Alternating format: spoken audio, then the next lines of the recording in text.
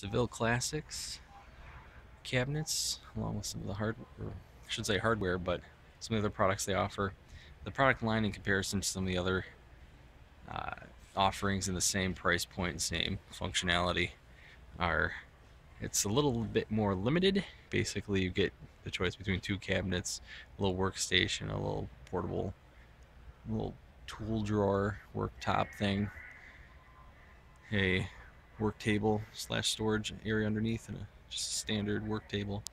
Uh, I was playing around with these for a little bit, and the gauge of the metal in comparison to the Cobalts, the Gladiator, and the other ones I've had a chance to interact with, it did seem like it was higher. The stainless steel doors seem to be of the same caliber, or maybe a hair less than the door gauge thickness of the other ones I've had a chance to feel out. The drawer faces on these are kind of a little iffy. They're a little cheap, but the rest of the actual box part and the quality of the roller bearings for the shelves is actually not bad. For $300, you can get a 72-inch high by 24 inches deep by, I always forget the last part, 48 inches wide. Yeah, 40 inches wide, 72 tall, 24 deep. For $300, just to get the 18-inch deep version of the Gladiator equivalent for 48-inch wide, retail price you're looking at $420 just to start. That's not keeping in mind any sale prices. So the cost of entry for this is pretty damn low. As far as the 72-inch high by 18-inch deep by what the hell is it? This is 72 tall by 18-inch deep by 36 inches wide. Oh, jeez, I'm off today.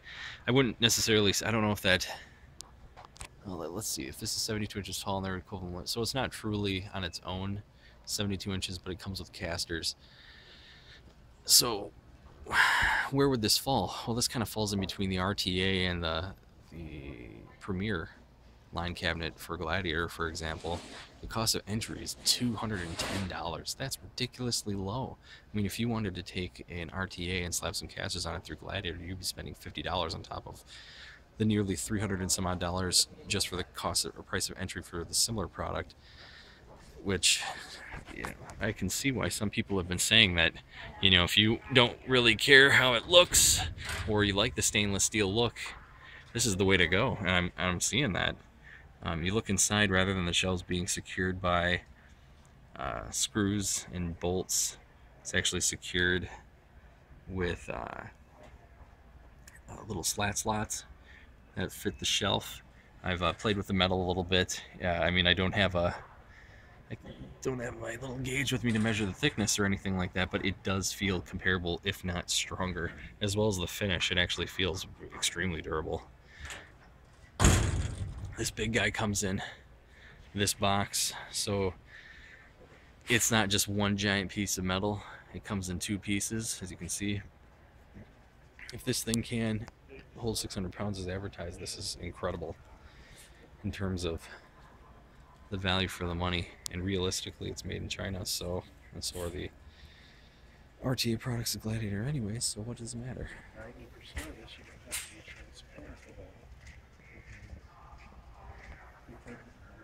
If you don't care about the cosmetics or you like the stainless steel look, oh, man, at this price, it's really hard to argue with this. This little shelf, I don't really know anything about that. Unfortunately, I can't hop up on the shelf and actually play around with it.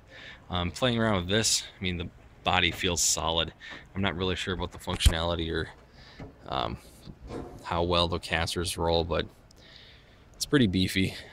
Seems to turn okay. I'm not really sure. Again, you open this up, the drawer's got some wobble. This feels a little thinner than the faces of the cabinets, but again, your cost of entry is $199, and you know, for products in this classification and price point, you're not a professional, or you are a professional and you're just looking for a sacrificial lamb to do your work.